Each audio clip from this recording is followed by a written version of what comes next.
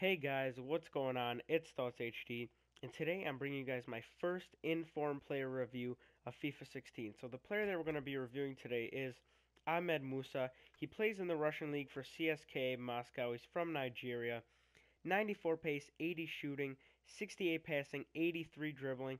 I bought him for 23K. This guy's a very cheap inform for the stats that he has. He's 5'6", high medium work rates. He's right-footed with 3-star weak foot and 4-star skill moves. So let's just go ahead and take a look at his in-game stats really quick. Alright guys, so here's a look at Musa's in-game stats.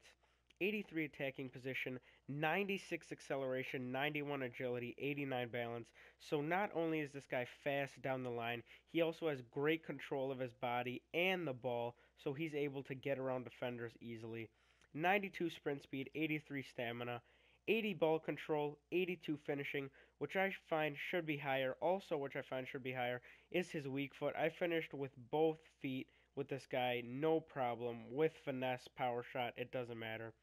76 long shots, 82 shot power, and he has the speedster and acrobat specialties with no traits. So that's a look at his in-game stats. Let's take a look at some goals that I scored with Musa.